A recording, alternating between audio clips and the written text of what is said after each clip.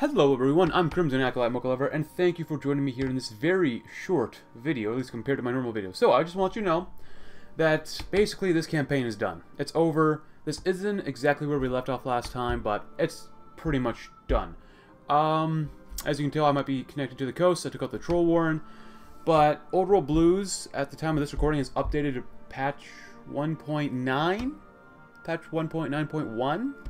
So because of that, they implemented the new resistance system in here. So we've got intelligence agencies, we've got occupied territories, and the real reason why I'm ending this campaign here is because basically I had to use console commands to get up to this point. It costs an insane amount of manpower still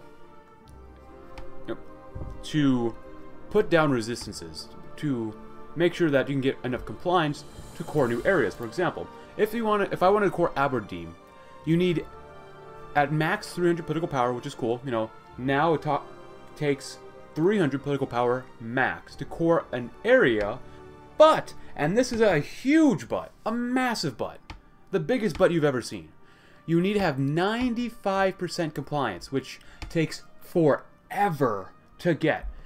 And you have to, all the time, keeping up your garrisons.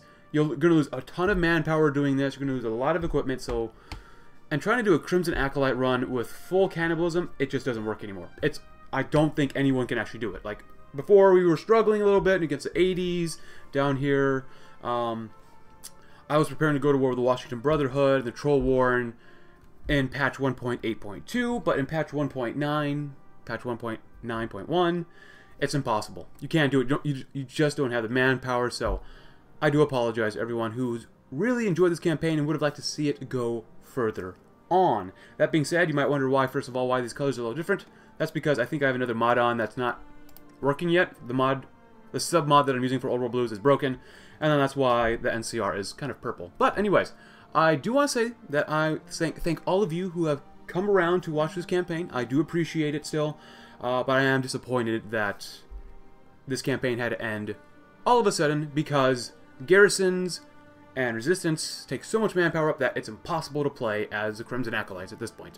Anyways, thank you very much for watching, guys. Hope you have a great rest of your day, and I hope to see you in another campaign.